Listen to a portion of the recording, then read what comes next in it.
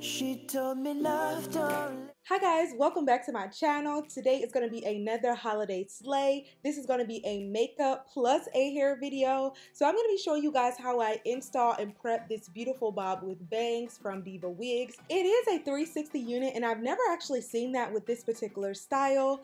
The lace did come bleached and it has two combs on the side, one in the middle and there's one at the bottom. The bangs were a little interesting when they arrived because of how they were packaged, but no worries, all we have to do is flat iron that. The unit is in length 12 and this is Malaysian hair. The density is also 180%. I did get my lace color in medium brown and the cap size is a cap size average. So I'm just going to insert a T-pin just so that I can have security as I'm flat ironing the hair. I'm applying some crocodile clips just to get some of the hair out of the way that I'm not working on, and then I'm going to proceed to flat iron. And I'm going to be using my Vanity Planet ceramic flat iron in order to do so. I maybe had to do about 2 or 3 passes on each section. The cool thing about this unit is that it also came pre-plucked, so if you wanted to pull the sides back and maybe wear a sleek bob look, you could absolutely do that. You could pull the bangs back if desired, and you can also pull it up in the back and maybe do a small ponytail and a nice little style for the holiday.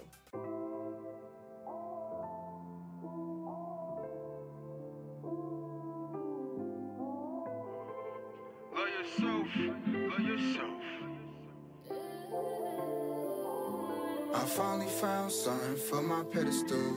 I take everything for granted till I let it go. All that glitters ain't, all that glitters ain't, all that glitters ain't. I do want to share that now that we've gotten to the bangs, it's a better idea to go ahead and part the area behind where the bangs are and also flatten that area out just to make sure that it looks more natural and it's not super bulky at the top. So I just completed that process on both sides and then turned it around in the back in order to complete the flat ironing process in that area as well. I still have the top layer to do and the hair looks really good. It's so flowy. I just love that about this unit. So now I'm going to turn it around in the front, and I would advise you to maybe try using a 1/2 inch flat iron for this particular area because the bangs are quite short.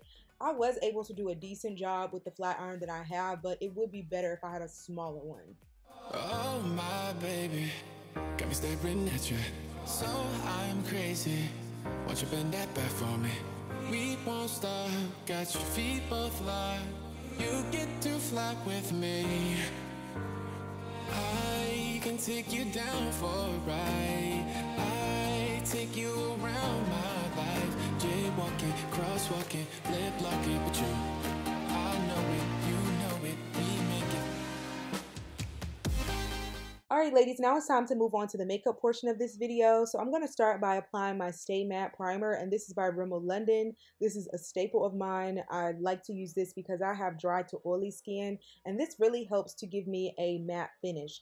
The foundation that I like to use is Fit Me by Maybelline, and this is very affordable. You can find it in Walmart, you can find it anywhere. I love this foundation, and there are more premium or luxury type foundations that you can use, but this one I feel like does the job. So I'm not going to spend a great deal of money on other foundations just to have a name brand.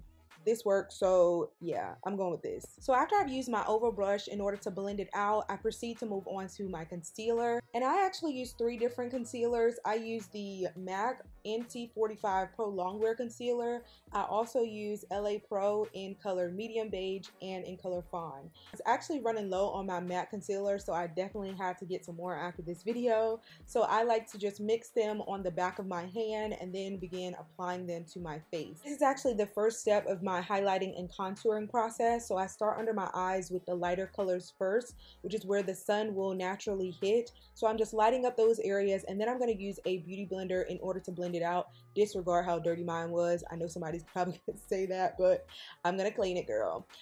So I'm just gonna blend that out, and I also carry it under my nose, just at the top of my lip area, and then I also proceed to put some on the under part of where my cheekbones are. So I'm just going to also apply it to my nose and also my forehead, because the sun is going to hit in that area too.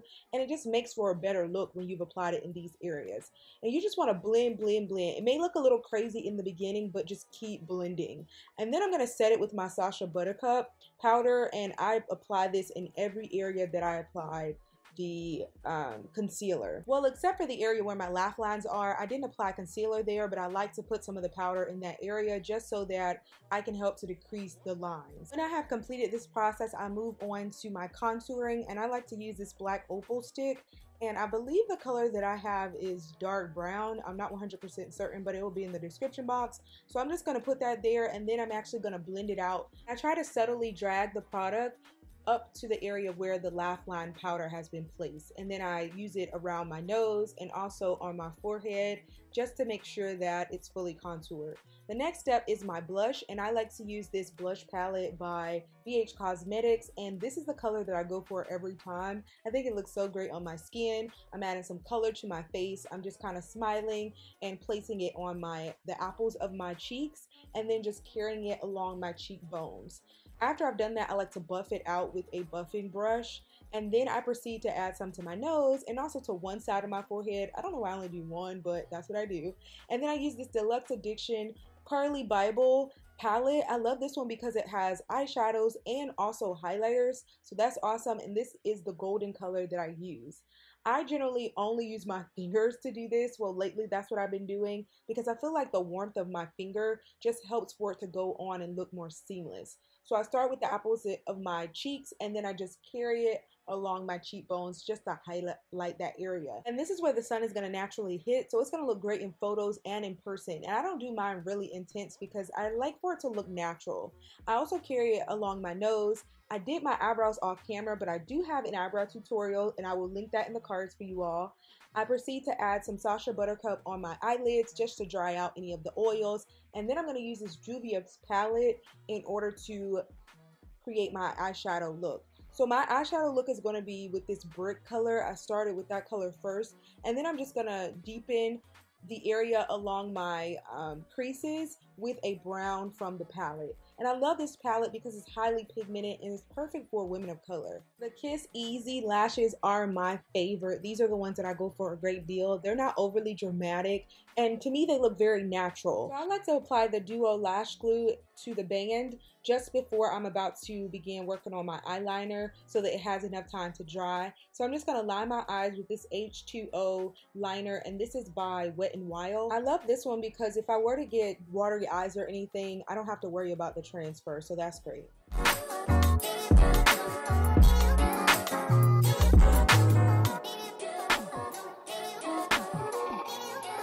Under my bottom lash line, I like to add a bit of color, and I'm just going to add the brown from the Juvia's palette to that area. When I have completed that process, I like to move on to highlighting or giving a pop of color to my inner tear ducts. I'm going to grab the Curly Bible palette once more, and I'm using a golden eyeshadow color for this particular area, and I love the way that this looks. It actually makes you look more awake. After applying product in that area, I'm just going to sweep away the excess powder that I used, and it's gonna give you a more flawless finish. And you can just buff everything out and blend some more if you'd like. Now moving on to the lipstick. I get asked about this lipstick look so much. So this is a Nicka K Velveteen Line lipstick. I started with the blackberry color first, and I'm using this color just to deepen the red that I will be using at the end. I generally just line my lips with that product, but I decided this time I was going to fill in the entire lip and then just line my lip with Tenacious Brown lip liner from Jordana. Right now I'm just finishing off my eyelashes, which just enhances the look so much more. Once this is complete, and y'all can see I'm really feeling that, you could stop here. This is a look right here. But I decided to use my Lena Lashes matte lip color, and this is in color Slayage. I like this color alone, but I love it so much more with the blackberry. So I'm just going to apply this all over the lips and try my best not to go outside the line. When we are finished applying the lip color, then the look is complete, and I love how it turned out.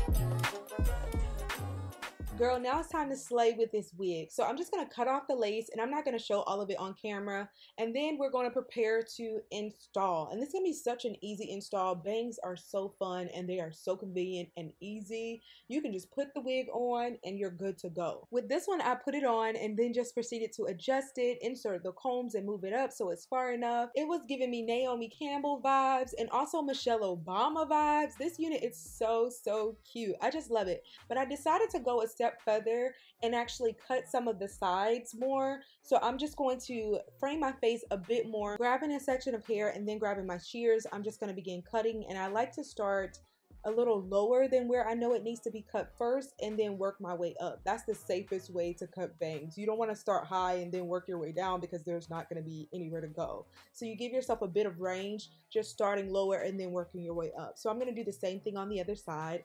And then the look is going to be complete, guys. It turned out so nicely. This holiday look is gorgeous. Alright ladies, this video is complete. This is my outfit of the day. Just wanted to give you all some inspiration for the holidays. Be sure to check the description box for the link to this particular unit and also all the details for my makeup. I love you guys, and I'll see you all in the next one. Bye guys.